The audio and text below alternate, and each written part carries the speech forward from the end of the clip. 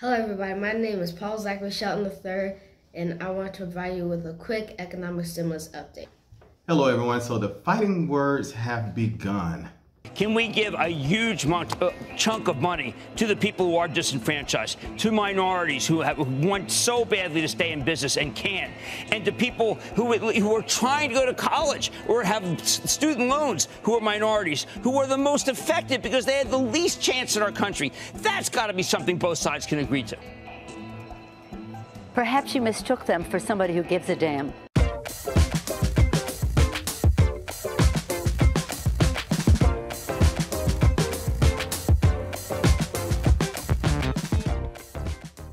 Hello everyone, my name is Paul Zachary Shelton Jr. and I'm the Chief Investment Officer of Warwick Shore Advisors.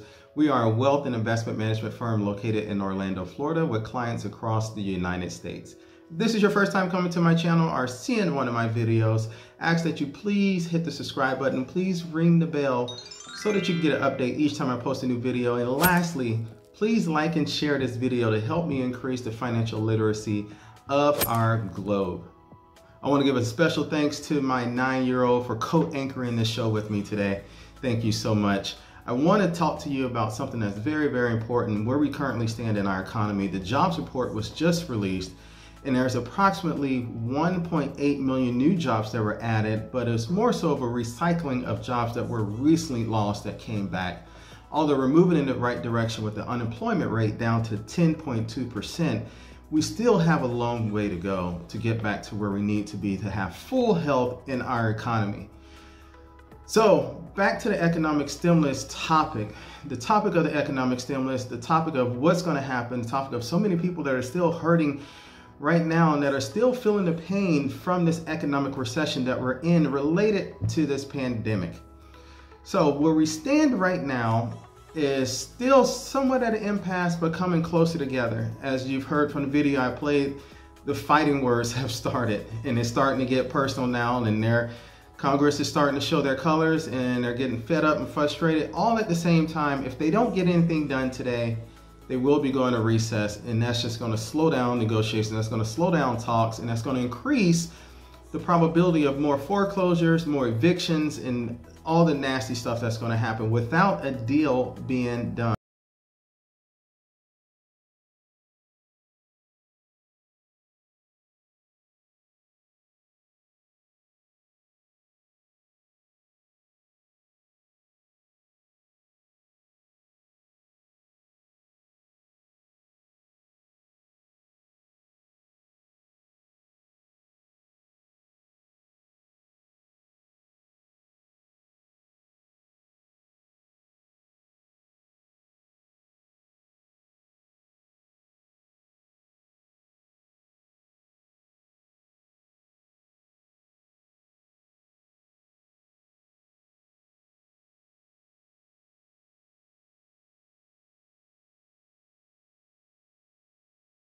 Find a solution, we will. Will we have an agreement? We will.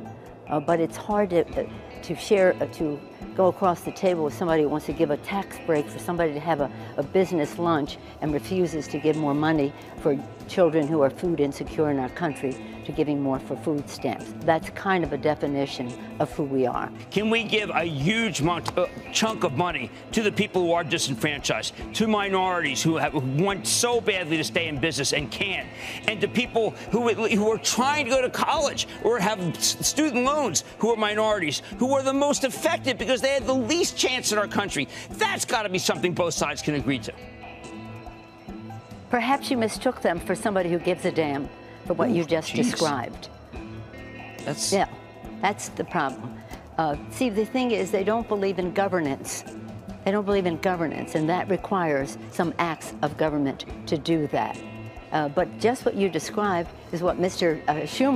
Chuck Schumer, is proposing that we do with some of the resources in the bill.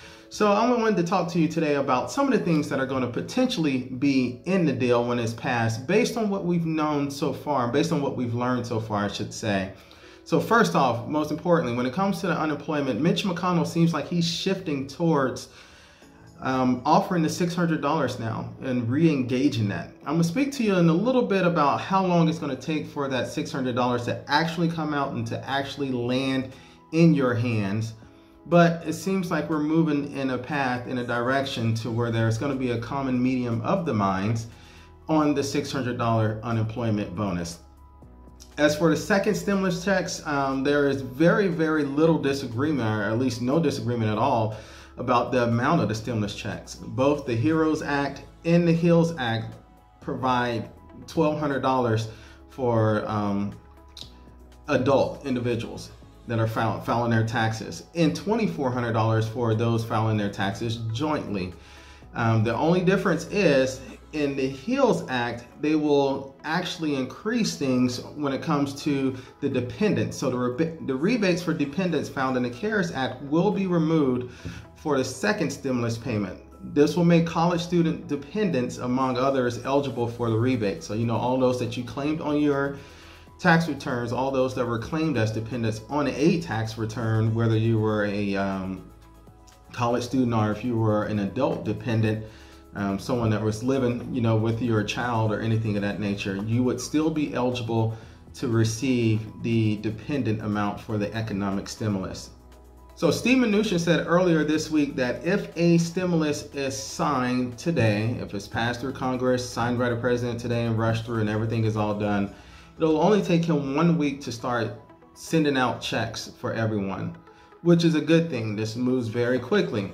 He said he can get at least 50 million checks, not $50 million, 50 million checks to individuals out very quickly in at least a week's time. So this is something that is very good news, that if whenever we do come to a deal, or whenever the impasse is over and Congress can get together and agree, shake their hands, and the president can sign it into law, we will have something that will land very quickly. We know under the CARES Act, those stimulus checks took approximately 14 days after it was passed to get out to everyone. So if there's something that can be done that can get this out quicker, by all means, I'm all for it.